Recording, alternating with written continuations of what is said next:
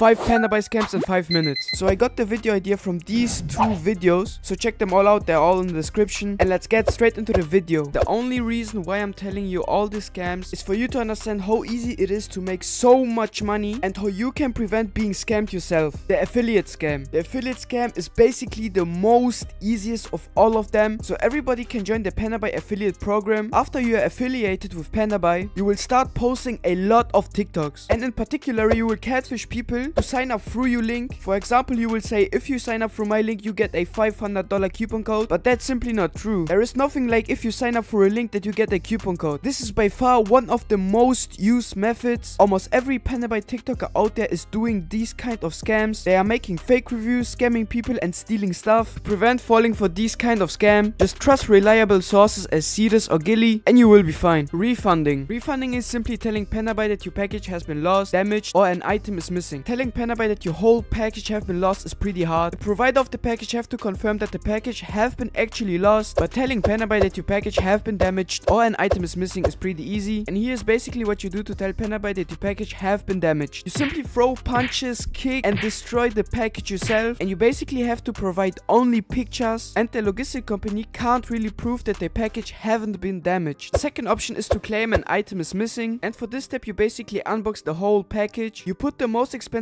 item to the side, and you simply make a picture of the whole package without the expensive item, and then you send it to Pandabuy and claim an item is missing, and they will refund you money. And I hope you understand that the second option was just for fun. The second scam isn't so easy as it seems, and I didn't find a fifth one, so I had to include something for fun, you know? Okay, so let's get back into the real scams. One-to-one replica reselling. I think at this point everybody have already heard about the one-to-one replica reselling scam, and I also think everybody at this point have thought about doing this scam. Never do this scam in your life. Never do any scam in your life, and double check everything that is expensive that you're buying from sites like eBay, Craigslist, Facebook Marketplace and so on. The replica market have expanded in the years so much. There are so many scammers out there that try to scam people with fake product, and at this point every second listing on Facebook Marketplace for Jordan 4s is a replica item. I don't think it's true, I just made it up. So basically what people do in this scam, they buy the most high quality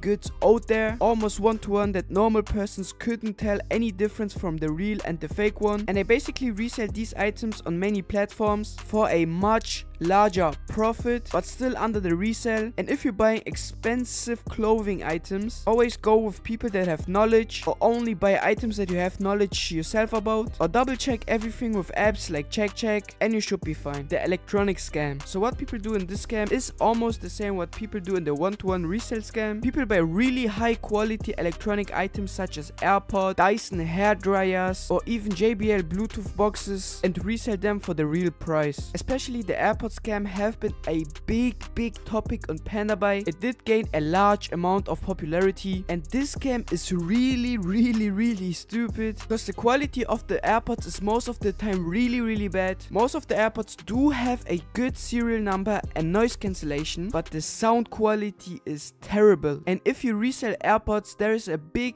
possibility that you will be catched. The Dyson hairdryer scam is currently rising. Nowadays people buy a really good replica of a Dyson hairdryer for only 50 bucks and resell the hairdryer for 250 bucks upwards to 300 bucks. So be careful if you buy Dyson hairdryers on eBay or Facebook Marketplace. Affiliate Pandabuy tutorial. This is the newest scam of all Pandabuy scams, and you probably know all the crypto scams where people claim you can turn 100 bucks into $1,000. Just complete a subscription for 100 bucks, and here I will show you how to turn it into $10,000. And nowadays these people do it the Pandabuy way. They will tell you to complete a subscription and they will learn you how to make 500 bucks off the affiliate program. They will just take your money and block you, or they will give you a really terrible tutorial. I mean, we didn't complete quite much the 5 minutes, but I hope I could educate you a little bit more on the Pandabuy scams, and also maybe prevent you from being scammed yourself. Don't forget that you can do do actually honest money through Pandabuy. If you liked the video, I would love to have some feedback from you. Don't forget to like and subscribe, and if you have more ideas like these, don't hesitate to share them. And this was pretty much the video. I love y'all.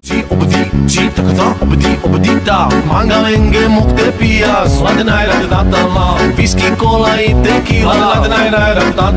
Sciave si cante amare. Hai nigga di metade na. Ame santa e le barbare.